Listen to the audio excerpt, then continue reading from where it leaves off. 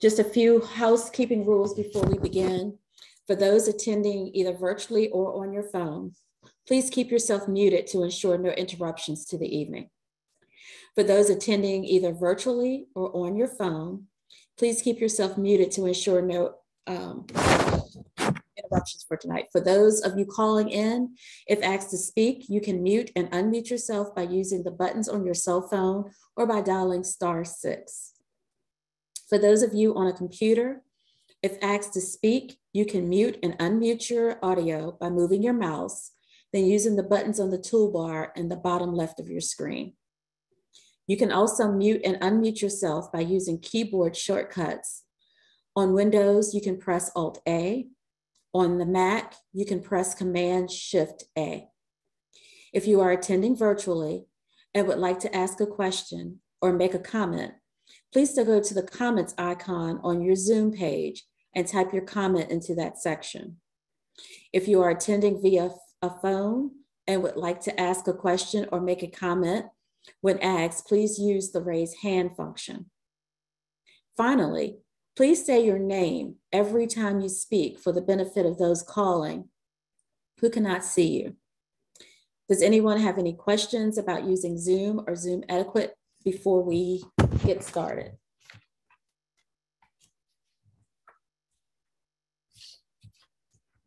Okay, I would like to take this opportunity to introduce county staff in attendance tonight. From Planning and Zoning, we have Mary Beth Cook, Director. We have Deputy Director of Zoning, Judy Makel. Deputy Director of Planning, Carolyn Sunderland. Long Range Planner, Jenny Plummer-Walker. Planner 2, Jessica Gattano. From the Department of Public Transportation, we have Division Chief Sandy Wobbleton. From the Department of Economic Development, we have Tourism Program Specialist Hillary Daly. And from Natural Resources, we have Division Chief Karen Molinas. I don't believe we have anyone here at the moment from Public Works. I would like to start off by giving you a little background on how we got here. In March 2020, the Hogan administration announced a $3.78 million in fiscal year 2021 grants to support bicycle safety and access improvements for projects across the state. The funds are made possible through the Maryland Department of Transportation's Kim Lamphere Bicycles Network program. Founded in 2011, the Bikeways program provides state transportation funding for planning, design, and construction of bicycle infrastructure, including bike lanes and shared use paths. Calvert County applied and received an $88,000 grant with a matching fund contribution of $22,000 for a total of $110,000 in funds. The Mead and Hunt consultant firm was hired to start the feasibility study. This grant project will determine the feasibility of alignments serving important commercial, recreational, and residential destinations in the Dunkirk and Prince Frederick Town Centers. This grant work has and will include coordination with existing and ongoing planning efforts, such as the Town Center Master Plan updates, as well as high-level traffic, civil, environmental, and right-of-way assessments to determine feasibility. The final deliverable for this project will be a Town Center pathway plan for Dunkirk and Prince Frederick, which will include discussion of the planning process, alignments that were investigated, documentation of factors that led to the preferred alignments, and concept plans for each recommended alignment. We seek your comments tonight on the alignments being identified and gladly welcome any questions that you may have. At the end of each Town Center presentation, we will pause for questions and answers pertaining to that Town Center. With that being said, I would like to introduce our presenter tonight, Jamie Kendrick, AICP Transportation Project Manager from Mead Hunt, to start our presentation. Jamie. Great, good evening, Tamara. It's good to be back with friends in Calvert County. I wish that the public health situation were such that we could be doing this in person, but here we are. Hopefully by the spring, we'll be back together. So what I'd like to do this evening, and I'm juggling a couple of screens here, so please bear with me if I mess this up. What I'd like to do is just start to talk about how we arrived at pursuing this grant with the county and why we are pursuing these two particular town centers. Then talk a little bit about the different, give a little bit of an orientation about the types of bikeway facilities that there are. And then talk about specific concepts for Dunkirk and Prince Frederick, and then wrap up with some next steps. As Tamara mentioned, we will pause after the few slides for Dunkirk for some comments and discussion, then we'll pause after Prince Frederick for some discussion as well. So with that, let me just, why bikeways in Dunkirk and Prince Frederick? So, you know, these are two, obviously the town centers are intended to have a different character than the more rural parts of the county. And biking and walking, as indicated in the comprehensive plan, while not likely to be a major commuter mode for folks in the county, is still an important part of mobility and recreation for residents and visitors to the county. We heard a lot during the Prince Frederick Town Center master plan, and I understand there's a lot of discussion now in the Dunkirk master plan about the need to implement this part of the vision. And so now we needed to start by doing a little bit of, you know, concept design and figuring out what works, which is what brought us here tonight. So next slide, here we go. So there's kind of four primary bicycle facilities that we are talking about tonight. And it really will depend on the amount of right-of-way that we have to work with, or the amount of space basically we have to work with, traffic volumes, and some other considerations I'll talk about in a minute. But from the left, a shared use path, this would be the ideal facility anywhere and everywhere that we could do so. A 10 to 12 foot pathway with a buffer to the road for people to walk and bike. We're not obviously getting that to that point in an area that's already built up, but we do see a couple of opportunities for that that we'll show you as part of this master plan. The next kind of facility, and the next two really are kind of variations on the theme, are protected bike lanes and just striped bike lanes, where we make very clear to drivers that they should expect to see bicyclists in this area. That those bicyclists have typically a 5 foot wide lane and a 2 foot buffer from passing cars. Excuse me. And ideally, we would put in some type of a treatment, whether it's flex posts or other delineators. Sometimes it's a curb. Sometimes it's raised lighting or reflectors, just to give a little bit more separation and notice to drivers that they should anticipate bicyclists in the area. Then the regular bike lane, which is tends to be on lower volume roads, and then finally the paved shoulder, where you don't put any particular markings. You would put a sign up, and you would do the paved shoulder where there's very low likely bicycle use. You simply want to make it known to motorists that there could be bicyclists here, but you're not getting much volume. So with that, our primary goal in this project is to connect key destinations within town centers on a low stress network of bike facilities for users of all ages and abilities. And you'll see this same set of 4 pictures on several of the slides to remind us that our goal here is to create pathways that serve primarily short trips, not intended to connect the town centers, not intended for trails to go from top to bottom of Calvert County, but really intended to serve a variety of users in very localized trips. Just the nature, the topography, the length of Calvert County makes a full end-to-end trail kind of impractical and incredibly expensive for the amount of use that it would get. Not to say there wouldn't be value in it, but kind of given the priority we've heard in the town center master plans, we wanted to come up with concepts that could work now and over the next 5 to 10 years. So we start by identifying key origins and destinations, neighborhoods, schools, churches, community centers, the Main Street area. We just put those on a map and then we start to connect the dots. But then we have to actually design something. And you look at, these are kind of 5 of the major factors that we look at. How much room do we have to work with? How fast and how many cars are there? And that leads us to figure out if we can be on or off street. Then we have to figure out if we can be potentially off street, where are the utilities? What is the drainage situation? What else do we have to work our way around? And that may push us back into the street. But at the same time, when you're back into the street, you have lots of driveways and street crossings they have to contend with that are a conflict point and a safety hazard that we try and mitigate as much as possible. And then kind of finally, streams, culverts, bridges are a whole separate set of considerations that we need to work our way through. Obviously, we want to try and avoid having to build some type of a structure if we can do that at all. Maybe we can get ourselves to a small boardwalk or a small prefabricated bridge, but we want to try and avoid those kind of crossings wherever we can.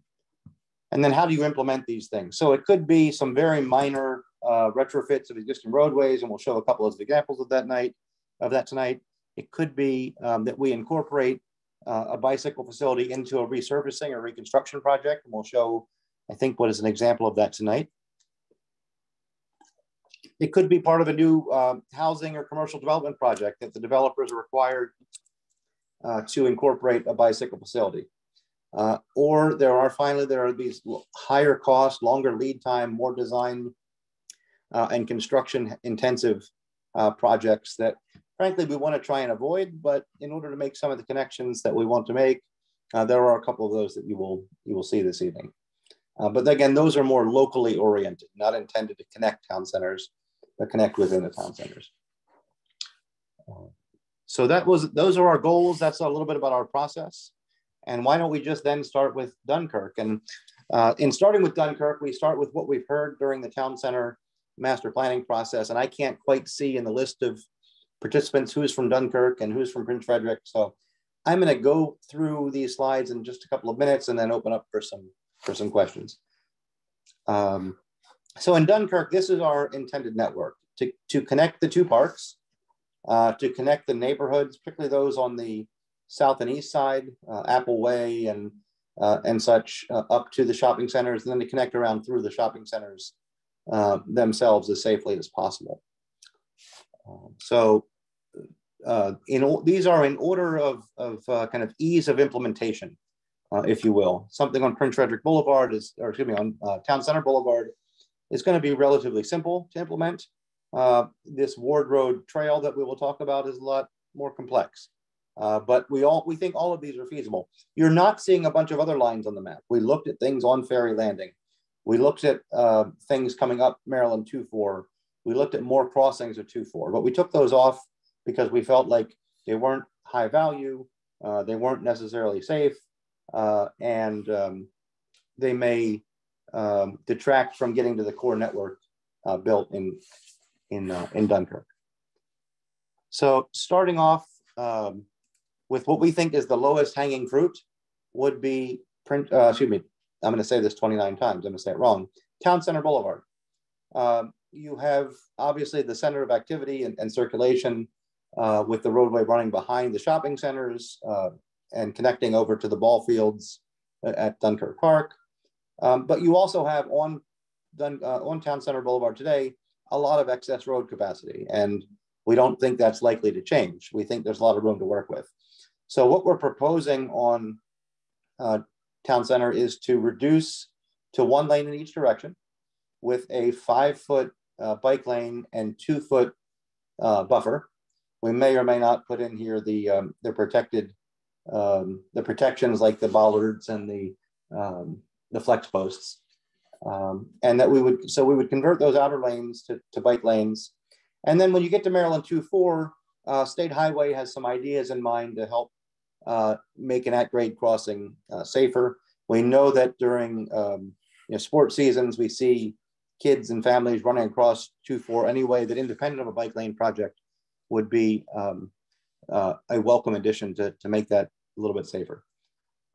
So that's Town Center Boulevard. And when you get to, I should say, in all of these, there's devils in the details. And here, the devil's really at the two endpoints at Ward Road and at 2-4. But we have solutions. I'm just not going to go into great detail about them tonight. Next up is, we have heard a lot from the Town Center planning process about connectivity from the park into the other shopping center on the west side of 2-4, and the ability to, you can't really get up to and across Ferry Landing Road these days. We had heard some in the Dunkirk Town Center planning process about an auto entrance.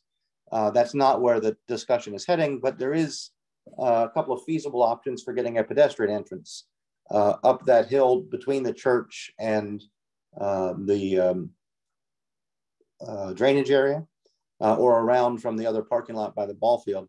We think there's 2 or 3 feasible routes that could get you up, and then a landing area, and then across into the shopping center parking lot. We would put in a high visibility crosswalk there at Ferry Landing into the shopping center as well. There are some slope and drainage issues. Parks Department has expressed some concerns about after hours security and nighttime access to the park generally being restricted. We are conscious of that, and I know Planning and Zoning is definitely keen to continue working through that issue with Parks and Recreation. We had looked at something on Ferry Landing itself, but we didn't feel like there was much purpose to doing so. We also thought that the road gets a little bit tight in certain areas, and so we decided just to make the connection across Ferry Landing in this area. And then the third key component of Dunkirk is the park-to-park connection. So here we've been looking at, is there enough space in the public right-of-way to do an 8 to 10 foot shared use path? We think there is, with a 4-foot buffer. Is there an relatively easy way to get over the streams at the bottom of the hill? We think that with one of the culverts already having been extended, we could probably use that, although we could also do a small pedestrian bridge across the stream, a boardwalk type approach. So those are the 3 big projects. I'm sorry, I realize now looking at my presentation that I forgot one. And let me just put that in here. That would be Dunkirk Way. And the right-of-way that exists also down to Apple Way into the neighborhood there is another project that we think has promise and value. And Dunkirk Way would be structured similarly to Town Center Boulevard, where you would convert the outer lanes, the outer travel lanes into bike lanes and have 1 lane in each direction with a 2-way turn lane. So that's our concepts in Dunkirk. Why don't I pause there, Tamara, and open it up to comments or questions about Dunkirk. And I'll let you moderate that, you or Jenny. Thank you, Jamie. If anybody has any questions or comments, if you would like to raise your hand, and we'll call on you as we see you. Tamara, Anita Brown has her hand raised. Okay, Anita, if you'd like to unmute yourself.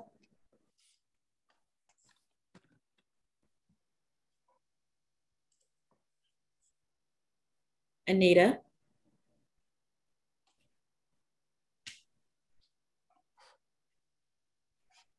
You muted yourself back.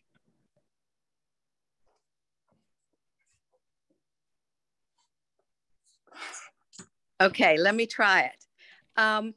When you're talking about taking the left turn lane from Route 4 onto Town Center Boulevard down to 1 lane, that's just going to add a lot of backup or more congestion in that intersection on Route 4 for the left turners into the shopping center. I mean, I think it's already the number 5 on the most wrecks in the county intersection. So I guess I have a concern there about taking it from 2 lanes down to 1 lane, not only the backup on Route 4, but since there's a safety issue with that intersection anyway, how would you handle that? Thanks, Anita. So I want to make sure I'm understanding the question. I heard you talk about left turns from Route 4 into Town Center. Did I understand that? Yes, sir. So we wouldn't make any changes to 2-4 itself. All the changes would be on Town Center Boulevard. Right, but if you take Town Center Boulevard to one lane, then you've got 2 left turn lanes from Route 4 onto it now. How are you going to accommodate that? Let me just think about the best way to answer this question. So, okay, so none of the, I talked about the devil being in the details. Thank you for reminding me here. So not in this area, the reduction to a single lane would not begin until just past the McDonald's. So roughly here where my cursor is.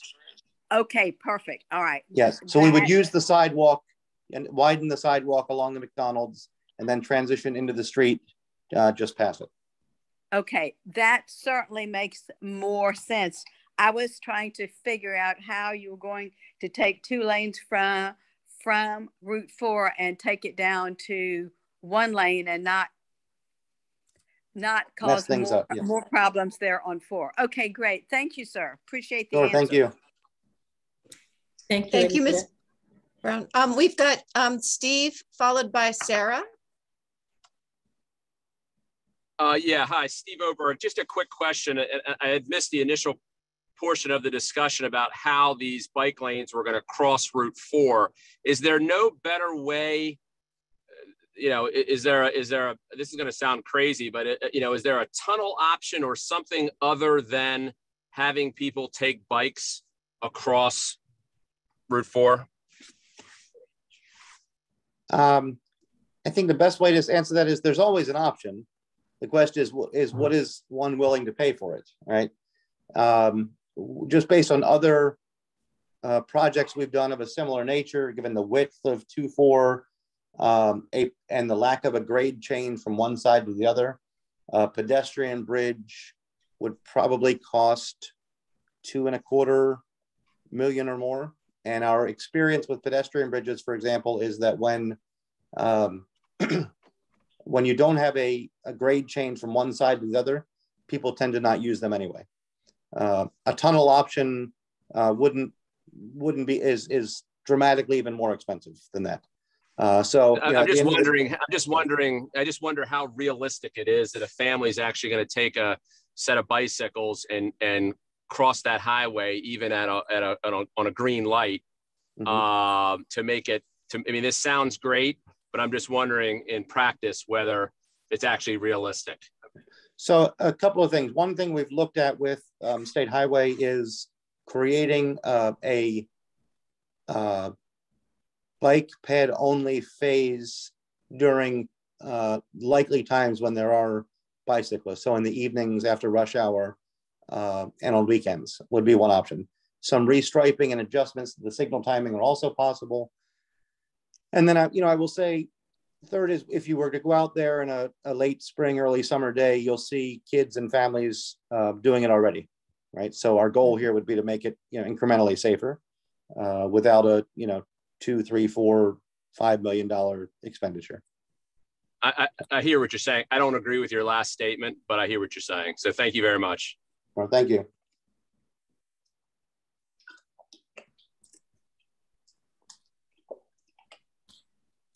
Okay, I see Sarah Bento. Yes, hi.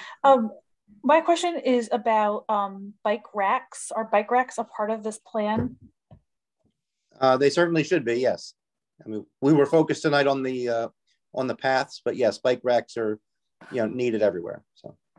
And as we get new development plans in, we are looking at them and trying to add bike racks into shopping centers and parks and other places as they develop.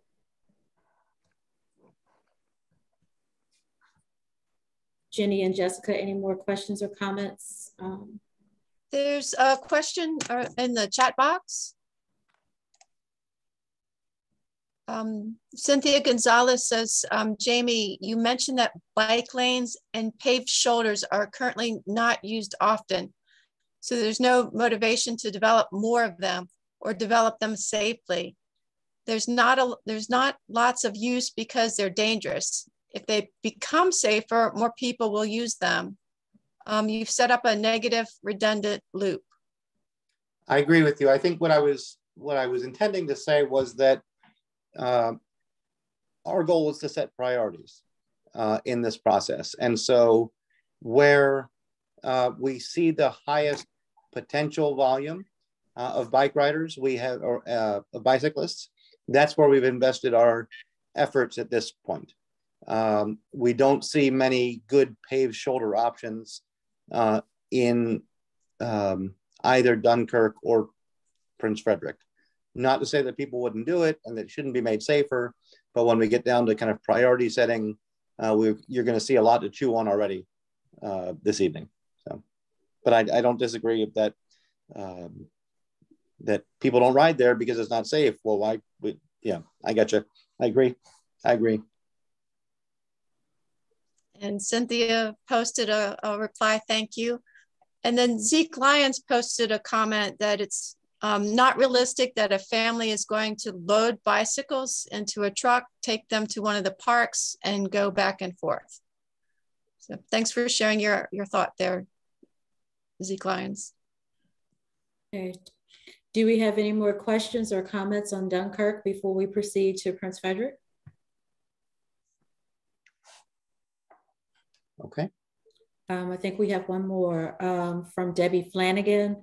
Will we have plans to connect the neighborhoods to the bike lanes? Let me go back to my Google map here.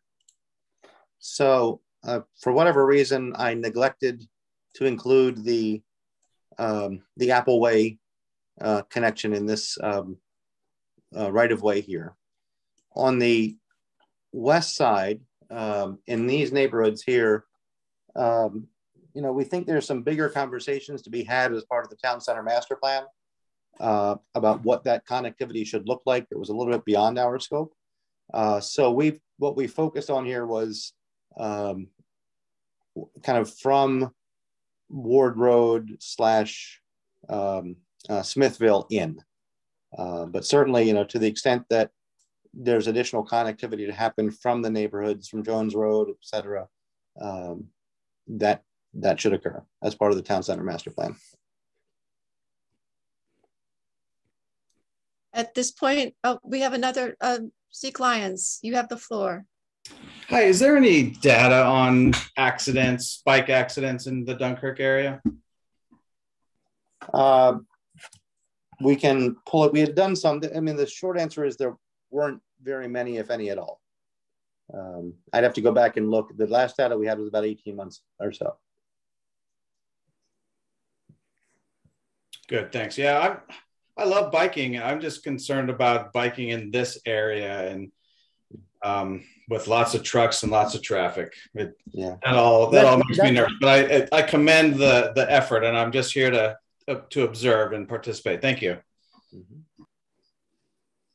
And that's why I would just say that's why we did not focus on things that ran parallel to Maryland 2-4. We just didn't feel like you could get to any kind of low stress network. We focused on kind of keeping things off of Maryland 2-4. Should we go to Prince Frederick? Should we still have? We've had some more questions come in through the chat box, Jamie, for Dunkirk. Okay.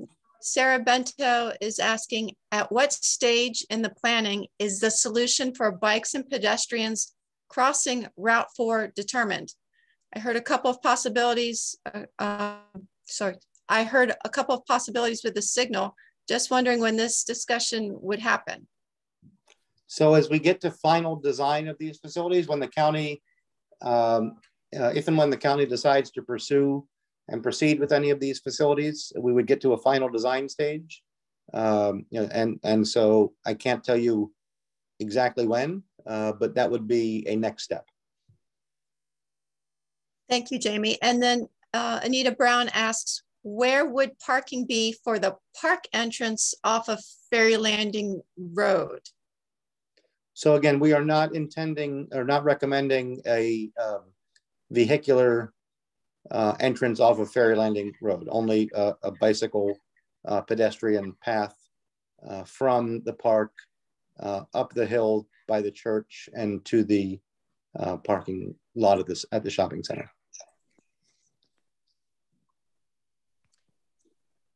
Thank you, Jamie. I believe that is all we have for Dunkirk for the moment. Great. All right. Thank you, Jenny. If you'd like to proceed to Prince Frederick, Jamie. Great. Thank you. So Prince Frederick, more opportunities, a little bit larger of an area.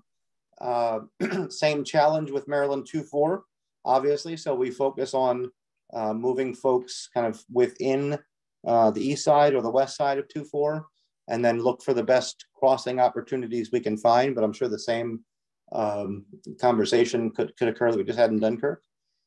We use Prince Frederick Boulevard, we use Armory Road and Main Street, and then some longer term projects are listed there on the bottom of the screen as additional development and roadway construction occurs. So let me just walk through each of these if I can. This is Prince Frederick Boulevard on your left there. There is sufficient room to create a 5-foot bike lane on each side of the road, kind of like you saw on Town Center Boulevard in Dunkirk. And then there are what, 1, 2, and then there's a third roundabout coming on Prince Frederick north of Dares Beach that we would widen the sidewalks approaching the roundabouts and use those sidewalks to transition through the roundabout. We would also make some adjustments to some of the turning lanes. So for example, you'll see an example in a minute where say where the Starbucks is and people kind of jutting out of the Starbucks into oncoming traffic. We would kind of reroute some of those left turns. Same up by Costley Way, we would create a left turn lane where one does not exist and then give a safe area for the bicyclists to proceed around them. So we do think that for most of Prince Frederick Boulevard, you can safely get in a 5-foot bike lane with a 2 or 3 foot buffer, depending on where you are, up and down the entirety of Prince Frederick Boulevard. So that, and then obviously south of Hallowing Point, there is already a shared use path along the west side of Prince Frederick Boulevard. And that was, as part of the site planning process for those subdivisions, that shared use path was required. That's the type of planning we'd like to see going forward, and have shared some ideas with the county staff about. So then moving to Maryland 2-4, moving to Dares Beach Road, east of Maryland 2-4. This is an area where we foresee a good opportunity for a shared use path. And so if you think about the area between the roundabout and Adderton in particular, is where between the roundabout and Fox Run is where part of where the townhouse development is proposed, and converting that frontage to be a shared use path, a 10-foot, maybe 12-foot shared use path. And then over to the schools, there's a couple of options that we've been looking at. One would be to kind of stay down towards the front of the road, and the other would be up to at the top of the hill in front of the schools there, still working that through. But the idea is to get a facility that runs all the way out to the Harriet Brown Center and the elementary school on the far end at Adderton Road. And then building in some connectivity with Armory Square and other redevelopment and as it occurs.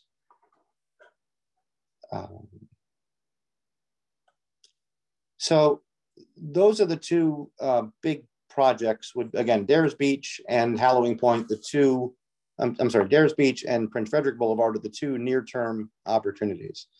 You might say, well, why not Hallowing Point? Why not the other side of Dares Beach Road and a couple of other places? So if ultimately more, I didn't change this here. If more development occurs towards College Station across West Dares Beach Road, then we would recommend improving Dares Beach Road, cleaning up some of the entrances here, putting in some medians and making space for a bike lane, and then extending that all the way towards College Station. Hallowing Point Road has been interesting how it's been built.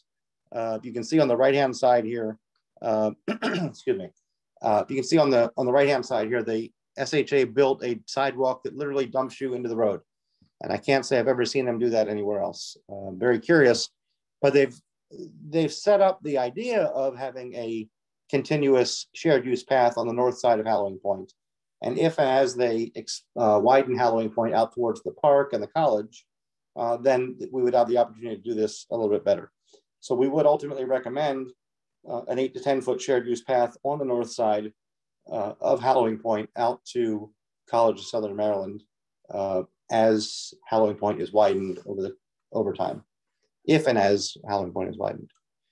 And I should also say, you've got Fox Run, you've got other pieces of an Eastern Loop Road north of Dares Beach, that those facilities would all be incorporated into the design and construction with relative ease. So didn't spend any time on those here today. So why don't I pause on the priorities for Prince Frederick, again being Prince Frederick Boulevard from Hallowing Point up to Stokely, and Dares Beach Road out to the elementary school, if not a little bit beyond. Okay, does anyone have any questions this far? Would you like to raise your hand? While people are doing that, there is a question in the chat box from Robin Truslow from Calvert Library. Jamie, Robin's asking about and the connectivity to the future Harriet Brown Community Center, which will be located on Fairground Road. Sure. So we Fairground Road, when it was reconstructed, was built, if I recall, in part with sidewalk on one side, or was it both? I can't remember off the top of my head. We think that is probably the best that will occur, is maybe to be able to widen that sidewalk a little bit. But we think that that facility is probably sufficient. We'd like to be able to get in some type of an on-road facility, but we don't think it was built wide enough necessarily to do so. So we're a little bit uncertain about anything else to do there on Fairground.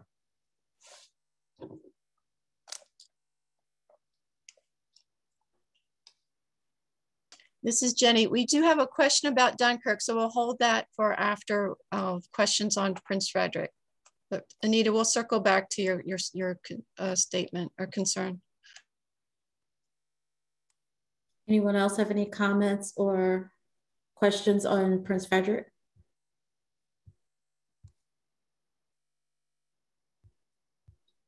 Ms. Truslow, I see your hand raised. If you can unmute yourself.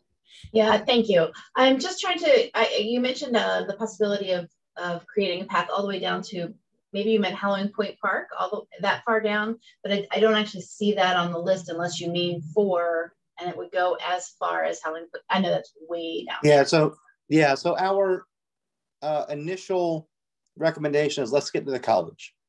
Right? Let's get to the college safely, make that an accessible path, and then ultimately, yes, as things push down farther in terms of widening or improvements to get to the park.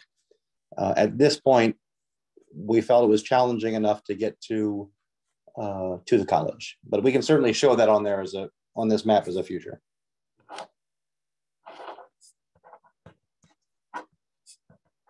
This is Jenny. We have a question from Cynthia Gonzalez. How about people driving into Prince Frederick or Dunkirk who want to bike? Will planning and zoning encourage rent-a-bike entrepreneurs? Can citizens park in Prince Frederick or Dunkirk and bike, walk, Segway around the towns?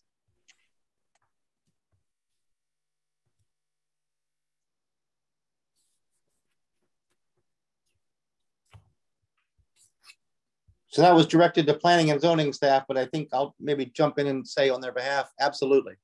Those are public parks intended to be enjoyed by the public, and if you want to it seems like a park-like activity to me is to park and hop on your bike and move around. And as far as making that an allowable use, that is something that will be looked at during the zoning ordinance as an allowable use. Someone could do that actually now if they wanted to. So that is something that is feasible for the town center. She has a follow-up statement. Most commercial establishments want only customers to utilize their parking facilities. I think that's where we would encourage people to park into public places such as the county parks or other facilities that the county owns. Okay, Mr. Bowen, I see your hand raised.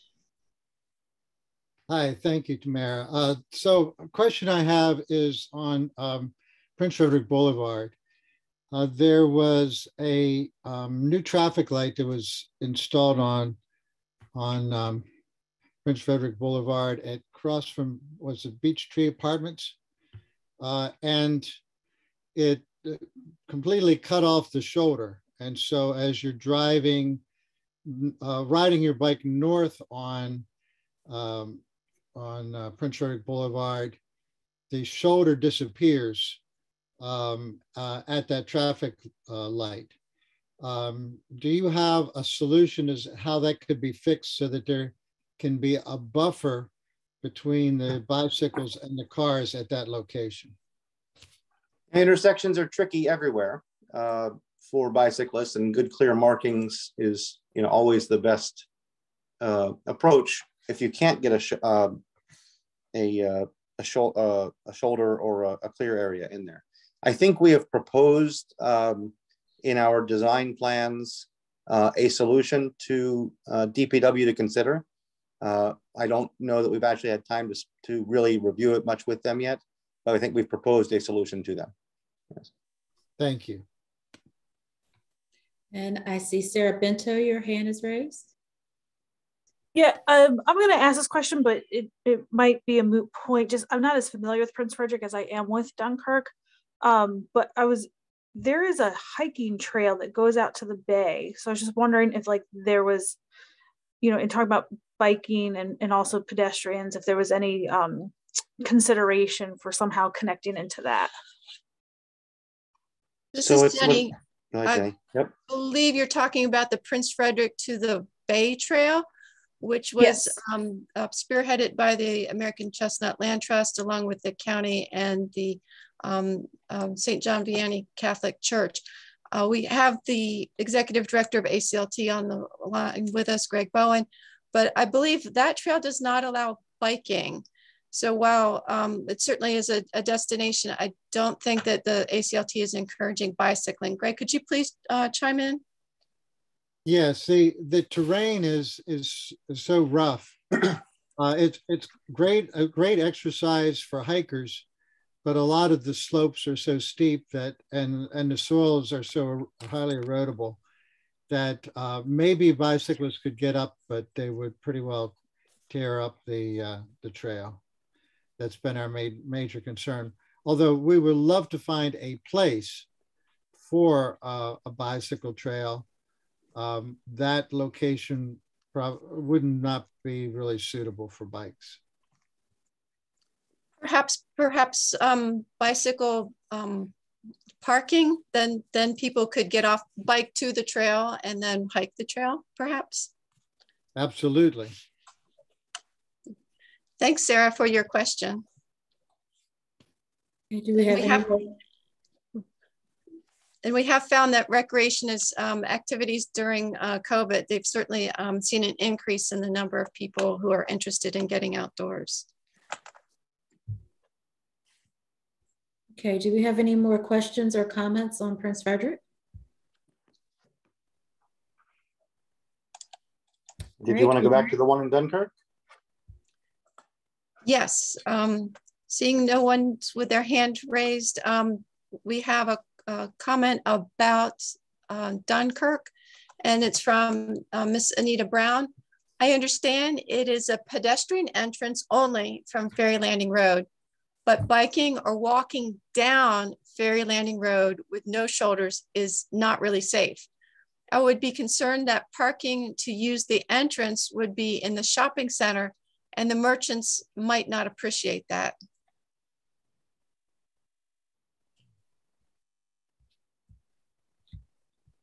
What we see a lot of at the moment is most of the time that concerns us about this entrance is that you see a lot of kids that are within the park that leave the park to go to McDonald's, or they leave the park to go to the shopping centers.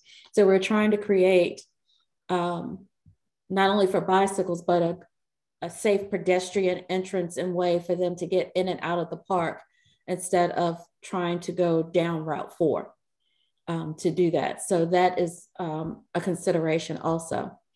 Mr. Bowen, I see your hand. You want to unmute? Yes, thank you. So, Jamie, I was wondering if you've ever encountered a place where I know Route 4 is a high volume road, 4-lane highway, but in many cases it has a very wide shoulder. On a lot of occasions, I've ridden a bike on Route 4. I just wish there were at least more visual protections and visual warnings. Aren't there examples some places in the country where people have been able to safely establish shoulder lanes on 4-lane highways?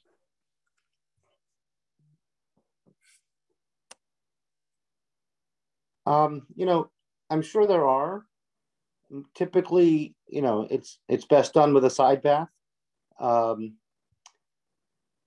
rather than a shoulder. I mean, I'm trying to think of a place in Maryland where it's been signed. I'm sure there are. I know that SHA is very reluctant to do so for safety reasons, but I'm sure they have in some places. Because I was thinking, we've been focused in this project. We've been focused really on circulation within the town centers, for largely the reason that you raised, which is that, you know, we're focused on all ages and abilities, and the average biker is not going to use something that's parallel to Maryland 2-4. So we've not really been terribly focused on that.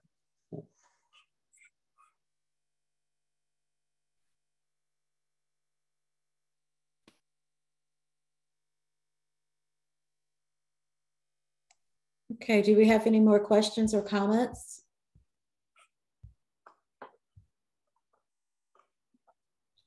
Jamie, if you want to proceed. Sure. So what's next? These are good and nice ideas. I might say some are great, but what do I know? So there's a few next steps here. You know, DPW, Planning and Zoning, and SHA need to put together their heads and figure out some implementation steps. Some of these things are like Prince Frederick Boulevard, where there's a resurfacing plan, could be implemented with relative ease. Other pieces like like the park-to-park connection require a lot more thinking, planning, and engineering. Integrating these things into the town center master plans will be a significant something significant for the county to hang its hat on when developers come in and have projects that the county can point to the town center master plans and say there is, you know, intended to be a bicycle lane here or a side path there across, you know, in front of your property, and we'd like for it to be designed and constructed as such. The county also needs to update some of its design standards to better accommodate roadways, and when they resurface roads, like I mentioned, Prince Frederick, but there will be others, to install those bicycle lanes and markings and signs. So working with DPW and Planning and Zoning to come up with those kind of low-hanging fruit approaches, some of which you saw tonight. And you know, as the Planning Commission and Board of County Commissioners review this plan, they're going to decide on what the next steps in terms of fundable priorities are. And then obviously DPZ will be aggressive as they have been in securing whatever outside funding they can to move these forward. So we're excited to share it with you. I know that people have been waiting for a while to get this. Appreciate that you hung with us to get this far. Thank you, Jamie. So that concludes our presentation for tonight. I would like to thank each and every one of you for your participation. In the chat box, I am putting my email address. If you would like to submit written comments, we will take written comments up until the close of business on July 18th, 2022. And we welcome any comments that you would like to submit to us on the draft that Jamie presented to us tonight. So with that being said, that concludes our presentation for tonight. Thank you for coming. Just one, you said July 8th, July. January 18th, 2022. I'm skipping way ahead. I'm sorry, January 18th, 2022. So that's next Tuesday. We will take written comments until then. So thank you for coming. Everyone have a good night.